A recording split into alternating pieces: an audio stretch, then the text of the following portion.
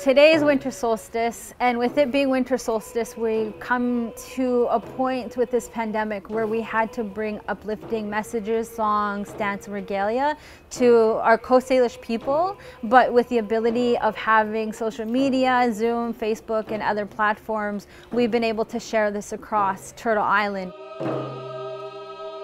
We want safety for our people, so we've consciously made an effort to say we are not going into ceremony this year, and this is the first time ever that we've said anything like, even uttered those words. Ceremony has always been a part of our life, but this is our way of saving our people, saving their lives, and allowing us to say we support our safety, we support our well-being, and we want our children, our elders, our people to continue to live. So staying home is important, and bringing access to ceremony, song, culture, dance, regalia into the comforts of people's home was important to uplift them, thinking of their mental well-being, their physical well-being, sharing happiness with them. So this was the best way we can do it, with support of the North West Indigenous Council and other leaders in the community.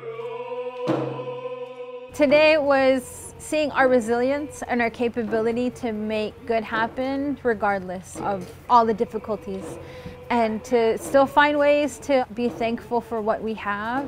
and celebrate with our family, be together with one another, and take care of our people and uplift our people.